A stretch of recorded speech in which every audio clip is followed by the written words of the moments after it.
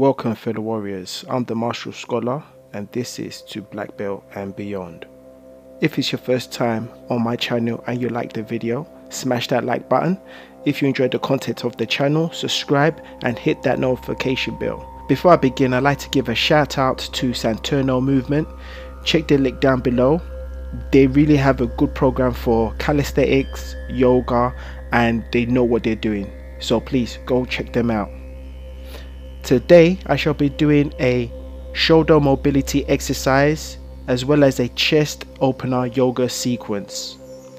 Now there's 3 reasons why I am using this yoga sequence.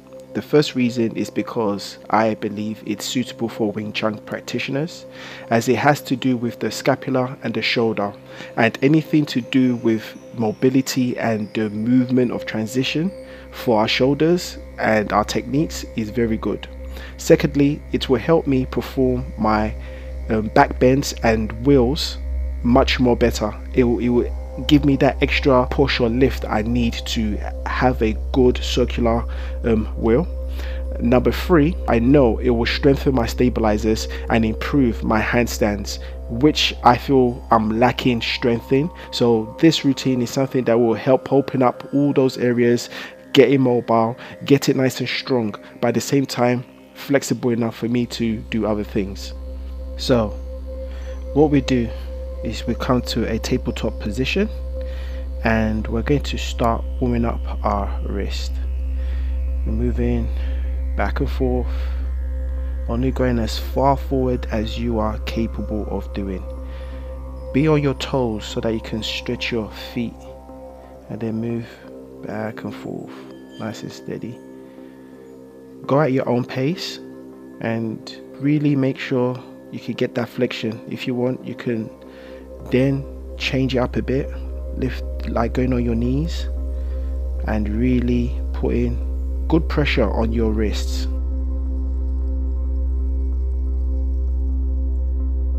And don't go further than you need to or more than you have to. It's not a if I do more I'm gonna be better. Once you're there, we go into a plank and we just hold it. Adjust yourself as needed. Make sure you have a straight back.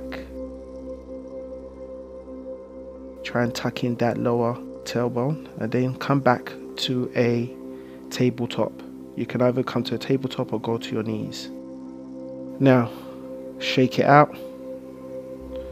Now flip the arms or your hands so your palms are facing upwards, and remember you only need to go as far as you need to. Try and keep your elbows straight as you can, and if you can go backwards, go backwards. I'm not going further than I need to. I'm only going as much as I'm capable of doing, and that's good enough. Nothing more, or you don't need to prove anything. So gently back and forth. Make sure you breathe in and out and try and keep your elbows straight as much as possible. Sit back on there for a little while. Breathe in. Let the wrist come up. Nice deep breaths.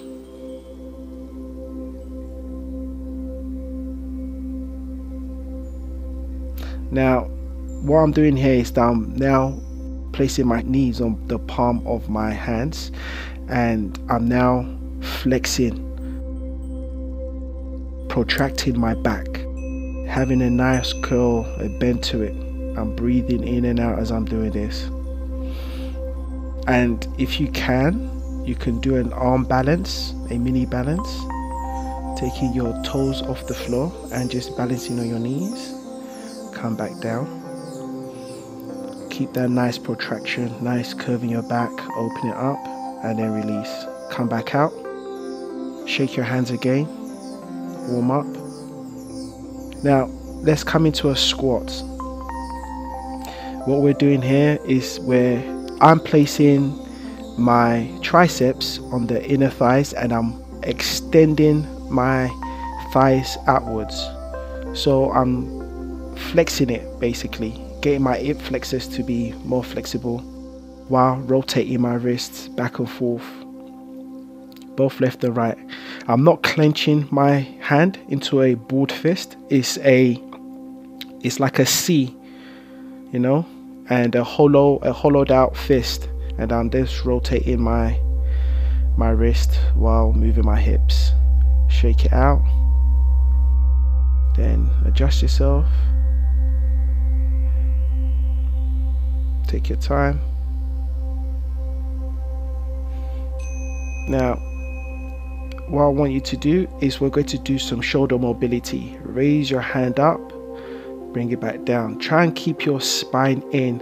And what you want to do is you want to get your arms. This is going to help the mobility as far back as possible without your back arching into a curl.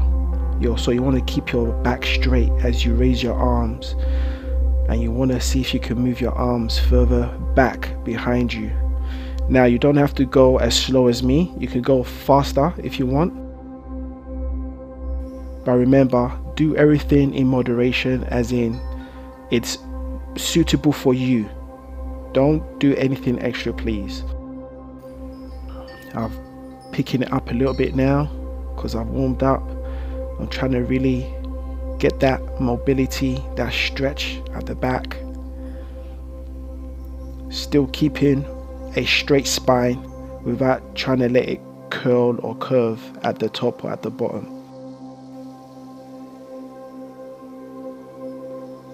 Really work those scapulars, get them warmed up. Breathe in and out as you do this. Inhale and exhale. Relax. So shake it out. Now come back into plank position. Hold it there. And then protract and contract. Protract and retract. So you melt in between your shoulder blades when you retract. Hold it there for a few seconds.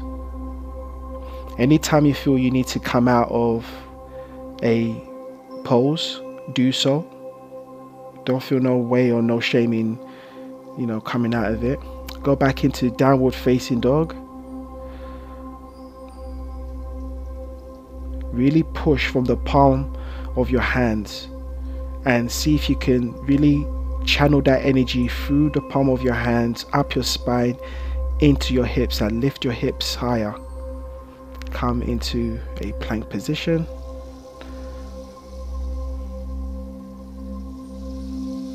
Hold it there for a few seconds, protract, and then go back down into downward facing dog. The aim is to try and open up that back, as in that scapula. So when you protract and then you go into downward facing dog and then you release, you should be able to melt. And then do that again. I'm almost able to really go contract while I'm in downward facing dog. Protract and see if you can really melt into that scapula. Protract, come into a plank, and then downward facing dog. Try and really melt into that chest when you go into the downward facing dog. Try and keep that energy to push the energy through the palm of your hands into your spine, into your waist.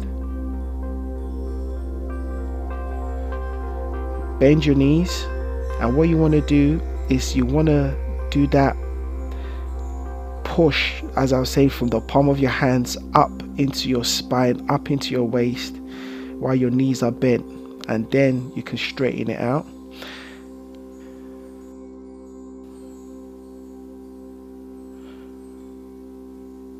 Keep on trying to bend that knee and push backwards. Breathe in and out.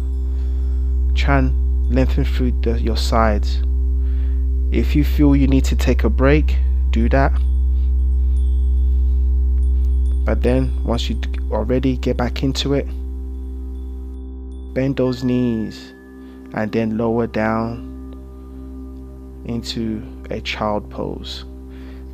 As you can see, I'm trying to keep my hands flat, and I want to then melt into my chest.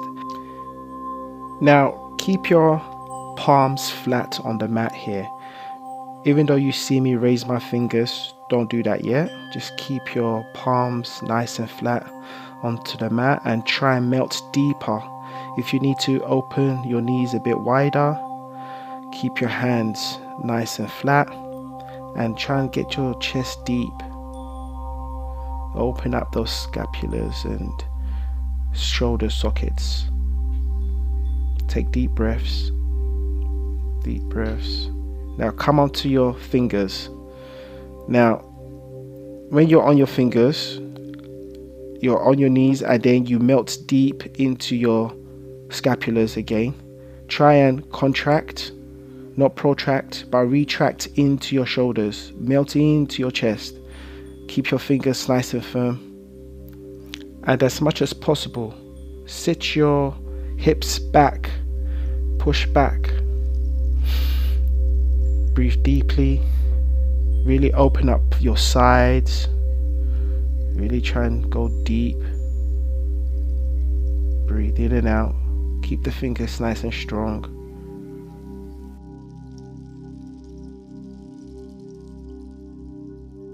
Nice deep breaths. Now, lay your fingers flat on the floor. Keep that posture. Go back. Really melt into that shoulder. Now go back with your fingers up. So, maintain this posture. Breathing in deeply through the sides. Trying to get your hips to sit on your heels while you're stretching and melting deep into your chest while you're stretching your armpit sockets. You can go palm or fingers, whichever one you feel, and you can even switch in between the two while you're in this position, while you're in this pose, to get the best out of the range of motion and also what you're comfortable with. Just keep on breathing deep, really sink into it. If possible, trying to suck in your stomach, and from there sit back down or place your chest closer to the ground. The ultimate goal, the ultimate game is to place our chins almost on the ground or even on the ground. Stretch those arms, stretch those scapulars, open those armpit sockets. Take deep breaths, let the air pass into the sides.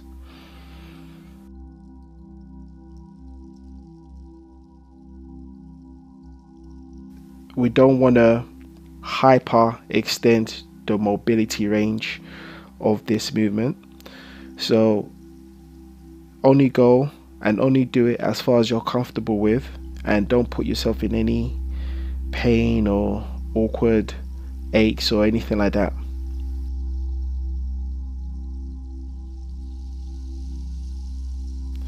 Then what I want you to do is gently come out of it. Walk your hands back and then sit down on your haunches. Clasp your hand behind you, roll your shoulders behind your back, and then stretch. This is a good contrasting pose for what we've been doing.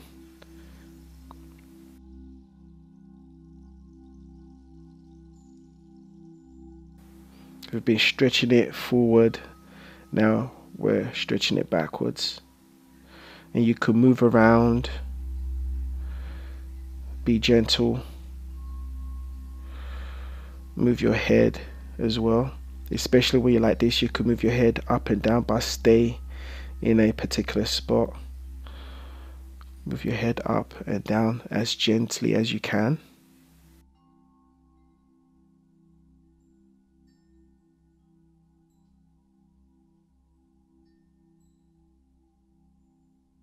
Release that. Place your hands on your knees, and now you can do the same. Get a nice protracted back Really extend that back and work your spine. Go back into the clasp behind your head and then lower your head to the floor. Try and keep that arm or keep your arms as straight as possible. Breathe in and out. Then come up, release. Then go back into a plank, lower down into chaturanga, and then up into downward facing dog.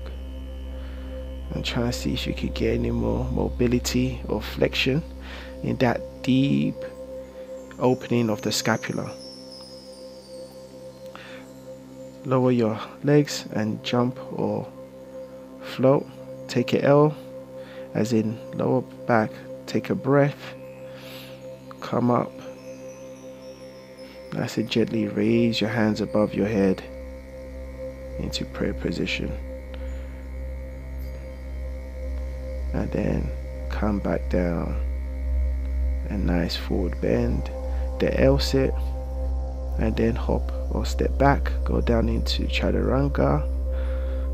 Upward facing dog. And then downward facing dog as you exhale. Take nice deep breaths.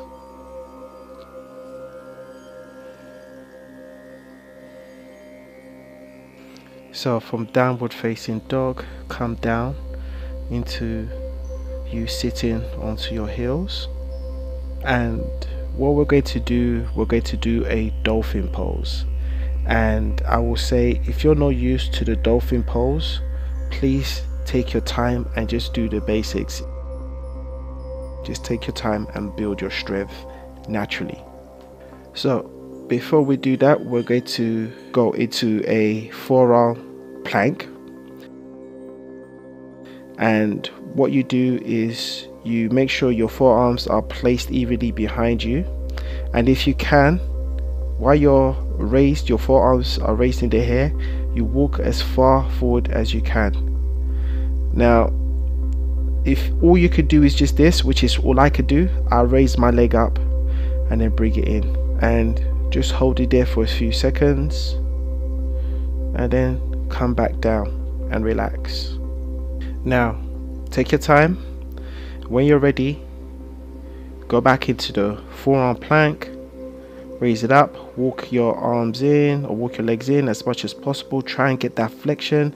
Bend your knees if you want and push into your sockets and straighten your knees if you're inclined to. If you don't want to, keep your knees bent. Now what we're doing is a push-up almost, so it's like a shoulder pike. Take time and relax when you feel to and come out of it.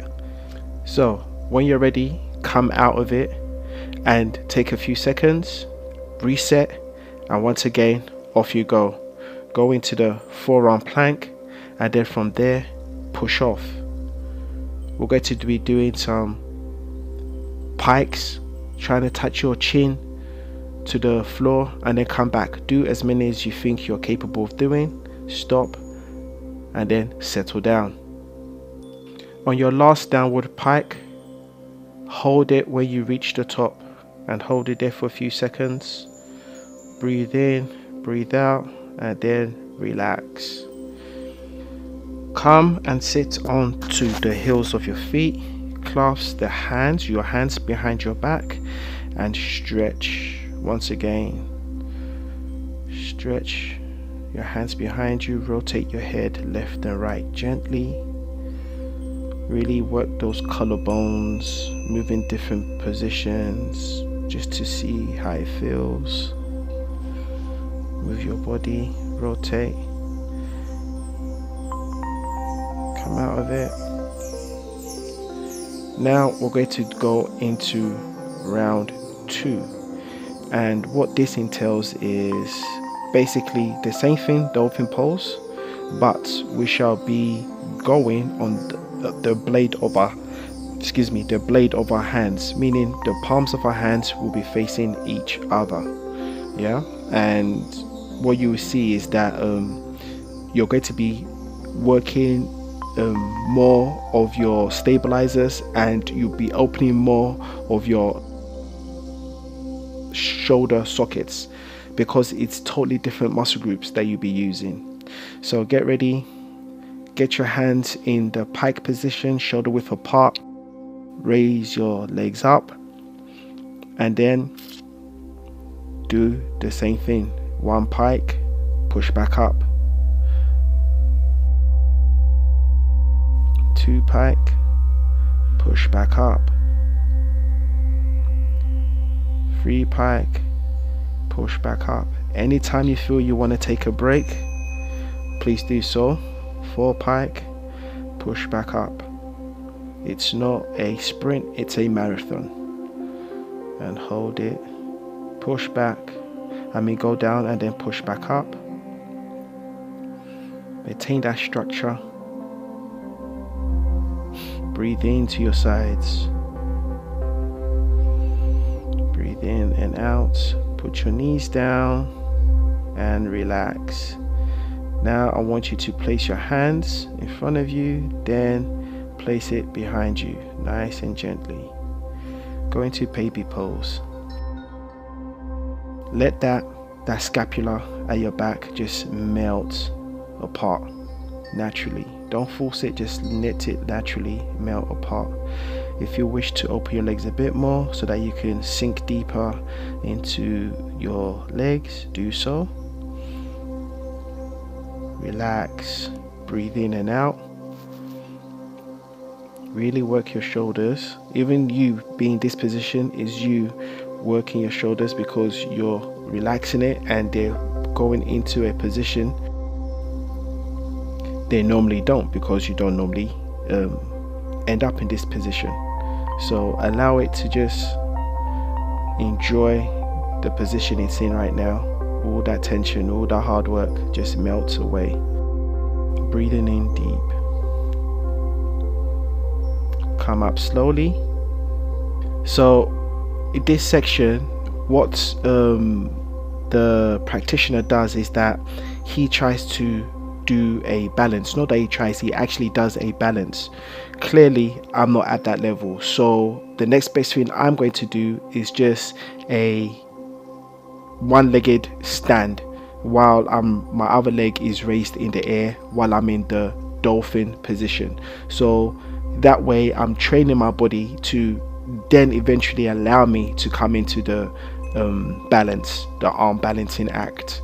So you come back into the dolphin position, place your arms shoulder width apart, the palms will be on the ground, you lift your hips up on your toes, lift the shoulders up and raise your leg. Now what I'm doing wrong here is that I'm letting my right hip take charge. I should level both legs or level my hips, and when I'm coming down I bring my foot to my right or left tricep depending on the leg. So maintain, lower your knee if you feel you need to, and then come down when you're ready. Take some time, shake it off, relax. So the next thing we're going to do is we're to open up our shoulders, our scapulas even more. Place your elbows shoulder width apart onto the floor. Lower your hips, bring them back as far as possible, and then what you want to do is you want to sink into your chest. Really push or really let your chest go deep to the ground. It's like a reverse prayer almost. So try and bend your top chest into the ground. I suggest you look upwards to open up your trachea and let that part of your body go deeper in. Right now I'm placing my head on the floor. Yes, you can do that, but ultimately if you were to open your head or look up, it will open your chest a bit more. Ideally you should be having blocks underneath your elbows, but I totally did not think to bring mine out and use it, and so I just used what I had, which was the mats, and that's perfectly fine.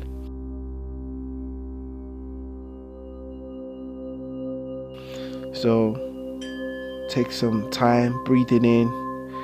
Once you finish, relax, open up your chest, and then try and really make your hips go backwards. When you finish, come up, sit on your heels, rotate your shoulders backwards and forwards, turn your head left and right.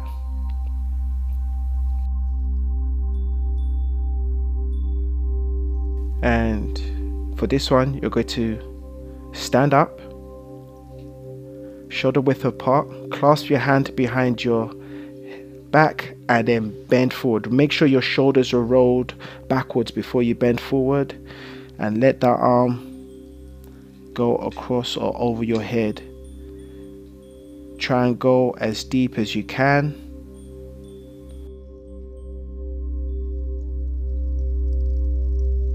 Really extend that arm and really breathe. So release, go into an L, take a breath, work your legs left and right as you're breathing in. We're going to go into back bends, and I want to use the wall, but at the same time we're going to go into handstands. Ultimately, what you want to do is to work all the scapular work we've been doing, is to be able for us to get a nice deep flexion on the handstand. Release and then come into a seated pose. Once again, let your triceps be on the back or the inside of your thigh, and try and open them up. So now come into a seated position, lay back, and what we're going to do, we're going to basically let our feet be raised up and stacked as high up as we can onto our shoulders, and we're going to then lower one leg behind our head at a time and alternate between the two. So what we're doing, we're holding it in position right now, and then we're going to start lowering one leg behind, keeping the other leg straight.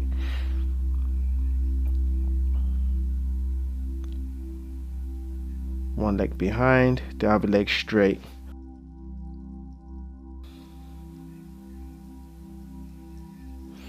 So you keep on doing this, taking your time. One leg behind, one leg straight.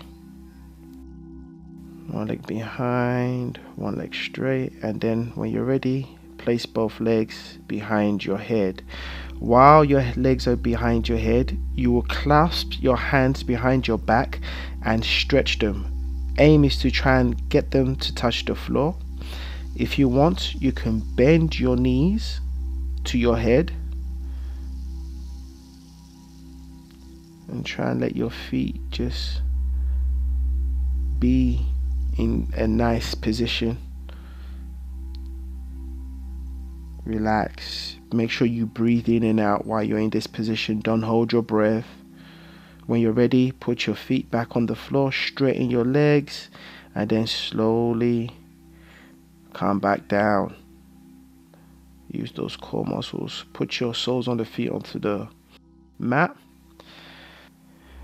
Now we're going to be moving on to back bends. For this, I'm going to use the wall because I'm trying to improve that, how can I say, the flexion on my chest and what I used on my back to open up my scapulars on my shoulders. So what I do is that bring my feet as close to my glutes as possible, place my hands behind my ears close to the wall, and ultimately I want to push off, just up and up. right there, I'm trying to get my arms to extend, so I need to work more on my top part of my chest. And you just keep on pushing. When you're ready, lower, come back down. Take some time. Don't do what I did, which was almost put my knees to my chest. Once again, get my feet close to my glutes, raise up my hip, hands be by my ears, and then push up. Oh, there you go. Push, push, push. So my arms and my triceps is what I need to work on, as well as my chest. Come back down. Then you can put your knees to your chest, or you could open up and do a butterfly. Hands by your sides, or you can put hands on your lap if you want an extra bit of opening. Just relax and breathe in. Take your time. Be relaxed. We have another round. So once again, get your heels to your glutes, hands to the side of your head, and once again I'm using the wall. And when you're ready, push up, push up. Get that strength in your arms, and then come back down when you're ready. Open up into a butterfly. Don't put your knees to your chest. Open that up. Again, it's not a sprint. No matter how high or how far you've gone today, think of it as something positive. Don't be negative. It's progress, and it's not done in a day. It's a thing that's done over a period of time. So give yourself time. You can place your hands in the middle of your thighs or in between your thighs to open or get a deeper stretch. Relax here. Breathe deep. Now, what we're going to do, we're going to roll over onto our stomachs, and what we're going to do is that we're going to stretch out and give our arms a good stretch. So stretch your right arm out to the side of you, like a cross, almost half a cross, and then with your left hand you push your chest off the ground, and you use your left leg and throw it over your right leg, like so, and really get that deep stretch. Your hips are there turning, and what you're going to do, you're going to do the same thing, but this time you're going to put your arm, instead at a 45 degree or 90 degree, you're going to move it up to a 45 degree angle. Once you're ready, do the same thing again. Left hand will brace your chest, left foot or left leg will be thrown over the right foot to get that stretch. And then we're finally doing it at almost a 12 o'clock, but close to a 55 degree angle, and you're doing it again. Switch over to the other side. We're going to now do the left hand, so you should be able to get a better angle on this side. So once again, a 90 degree, you stretch out your arm, and then you flip the other leg over the arm or the leg that is resting. Get a nice stretch. Take a few seconds here. Then reset, move your arm up to a 45 degree angle, throw your leg over and stretch. Stretch that shoulder muscle. Reset, and once again move up to a 55 degree angle and stretch. Don't push yourself as much. It becomes much more, forceful. So once you're done, roll over to your back.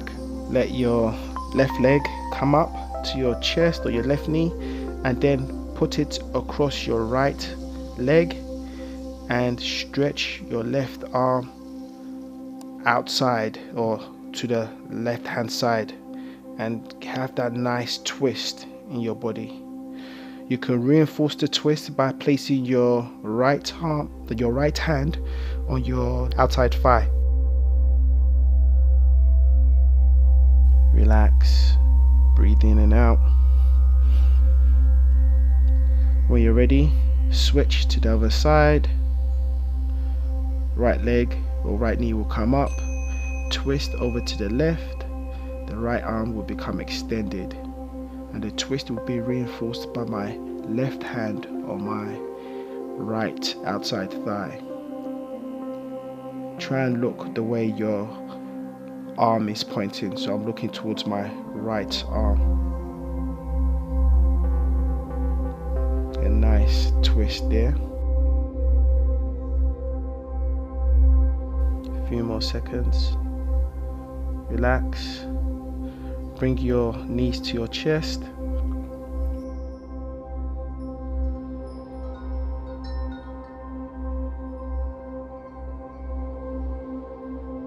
Work on your lower back. Breathe in and out. We're now winding down.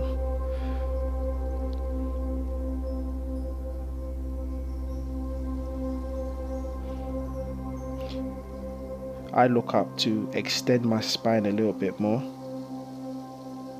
to really stretch out that spine.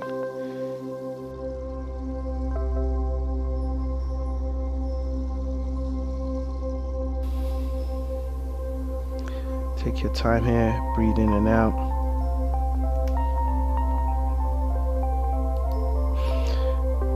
Well then, and that's it. So you can stop here, or you can lay your feet flat and just chill. Me, I've come into a lotus position and I'm now nice and relaxed. Thank you for coming along with me to this journey. I mean, this is really good for those who really are into Wing Chun, who practice with boxing, anything to do with your shoulders, back and striking and mobility. This exercise was excellent for you. Once again, fellow warriors, thank you for your companionship on this journey. If you like this video, please smash that like button. If you like the content of the channel, please subscribe and turn on that notification bells so that you can be informed when new videos drop. I am the Martial Scholar. This is my journey to black belt and beyond. Until next time, safe travels on your journeys. Peace.